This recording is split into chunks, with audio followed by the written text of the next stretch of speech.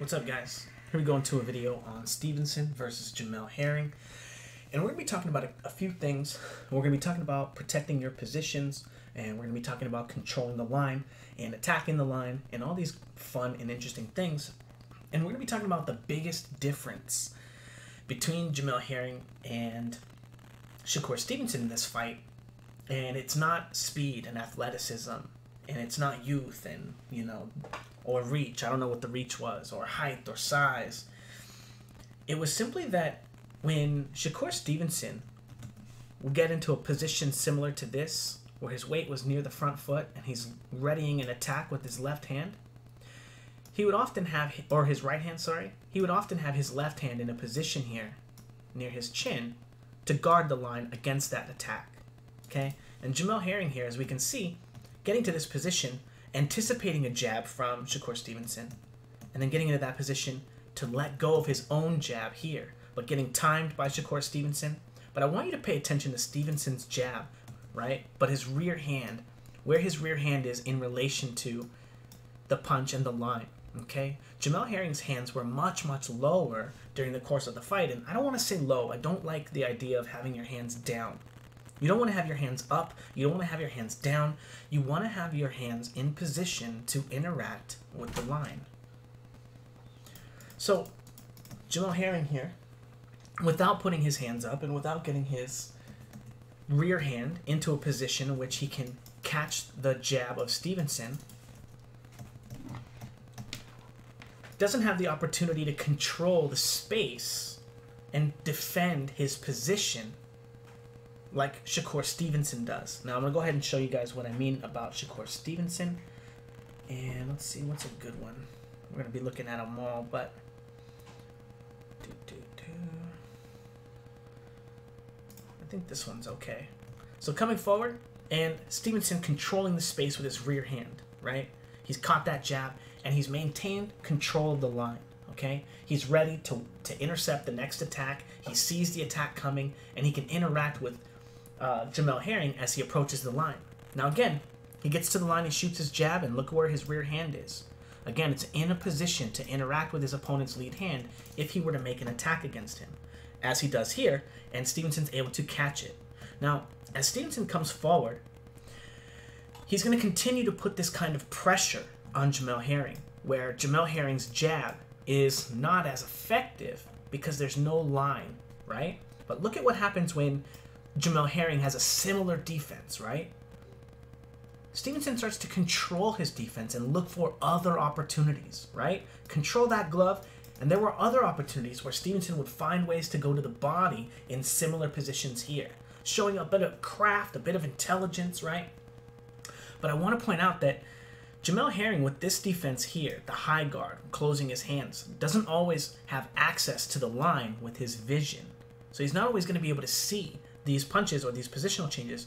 So I want to point out how much, I don't want to say safer or this or that, but more effective for protecting your opponent or yourself from a jab, right? Because what is it that Herring is protecting himself from here? Is he anticipating the 1-2? Okay, he could be anticipating the 1-2 and not anticipating having the speed to block it. So he wants to get both hands in line to interact with his opponent? Sure.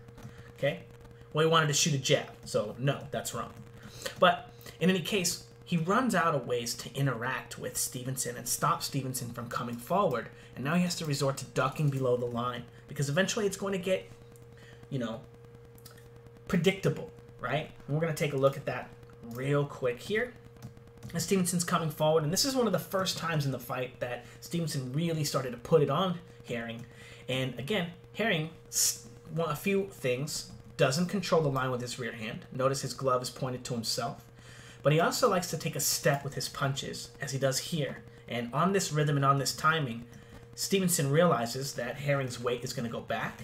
And now when he takes that step forward on his left leg, that's the timing that he likes to throw punches. Now, a few of the problems, again, with Jamel Herring, he doesn't control the space with his rear hand. Not only does he not look to interact with his opponent's jab, but he only looks to interact with his opponent's on the line with his own lead hand, okay? And this means that when he gets there, when Stevenson really reads that his weight is coming forward, he just has to start initiating his 1-2 and punching right over the top of that shot. Now again, Jamel Herring, without being able to get his weight and get his shoulder in the line against Shakur Stevenson, he doesn't have as much control over this position. And then again, without being able to catch that shot with his rear hand, he has no vision of the line, and it allows Stevenson to really unload on him and land a lot of huge shots. So a lot of really small details here that kind of pile up and allow, I want to say, Stevenson to have more opportunities at offense than Herring. Now, another one of these problems, again, of not having your hands up, right? And I don't want to say having your hands up, but having your hands in a position to interact with the line, okay? Like Stevenson does here, is that when Herring slips his weight to the front foot here, he can't just catch this punch. He actually has to slip because his hands are not up. And he doesn't realize that this is not the punch that Shakur Stevenson is trying to land. It's actually the right hand or the left hand, right? He's trying to set him up for the 1-2, but Herring thinks he's doing the right thing by getting his head farther off the line and then gets walked into this shot. And again, without proper control of the line and without the ability to control the line with his rear hand, he doesn't have the opportunity to dictate his positions as well as Stevenson, who can defend the line even when he's attacking. Now here, again, getting feinted, pushed to the back half of his line this time, and Stevenson still able to land a really big shot. Again, all because Herring thinks it's a good idea to cross the line with his hands down. Look at his hand here, right? 1 glove, 2 glove. Neither one of his hands are on this side. How would he even make an attack on his opponent when he brought his weight back across the line anyway? Okay, a lot of these fundamental errors, right? Compounding and just giving Stevenson these small, tiny little advantages to kind of, pile up on and take advantage of. Now we're going to take a look at one more clip, and actually we might look at 2. Let's see. What was this one? Oh, that clip, right? And then that's the one we just looked at.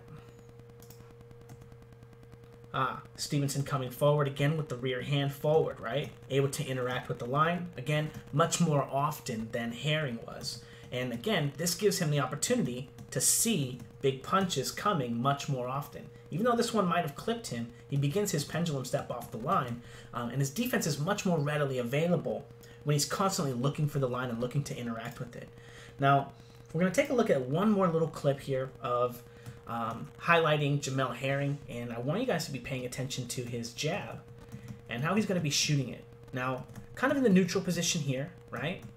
When he slips to the front foot, where's his hand? Where's his rear hand? Is it in position to interact with the line? Not really. Maybe he can throw a hard punch, but I'm not sure that he's ready to catch a punch. Shooting his jabs, again, interacting with the line from the front foot with the jab, interacting with the line here, again with the jab. But in all these positions, when he brings his weight even to the front foot, crossing the line here, he never once feints or probes at Stevenson with this hand. He never once looks to control the line with this hand, even though he brings his shoulder to the front line, even though he changes positions. It shows a fundamental misunderstanding of what he's trying to accomplish in the ring. Okay, and this is one of the reasons why Shakur Stevenson had so many more opportunities for offense, is because Stevenson could control the line with this hand and this hand. And again, throughout this entire clip, Jamel Herring not one time looks to interact with his opponent with his rear hand. A little bit there, catching here, but not actively catching. Not trying to catch while he's throwing a punch, which is something that Stevenson is constantly doing, which allows Stevenson to inch forward to set up those big combinations that he was landing. And also, really interestingly too, we're going to take a look at this real quick. When he goes from the jab and keeping the right hand in the catching position, it also allows him to let that left hand go much more easily because it's already in position to interact with the line. So also, just understanding that keeping his hand in position to interact with the line gives him that extra little bit of speed or technique, right? That's going to, catapult him over Jamel Herring's speed, because Jamel Herring didn't look like no pushover, right? It didn't look like he came to dive. It didn't look like anything other than, you know, I'll say a classic ass beating.